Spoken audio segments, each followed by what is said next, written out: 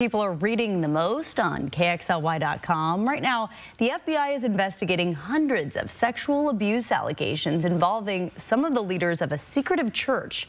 The group is called 2x2s, The Truth or the Way, and members can be found across the country, including right here in the inland Northwest.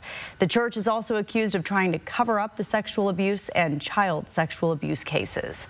Our Robin Nance spoke to one Spokane man who grew up in the church and nearly devoted his life to it. He's now helping investigators learn the truth.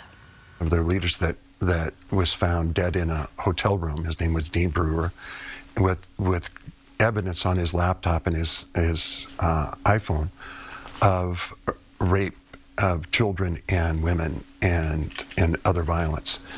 To learn more about what it was like for him to grow up in this church and why it's so complicated to hold these alleged attackers responsible, look for this story now on KXLY.com.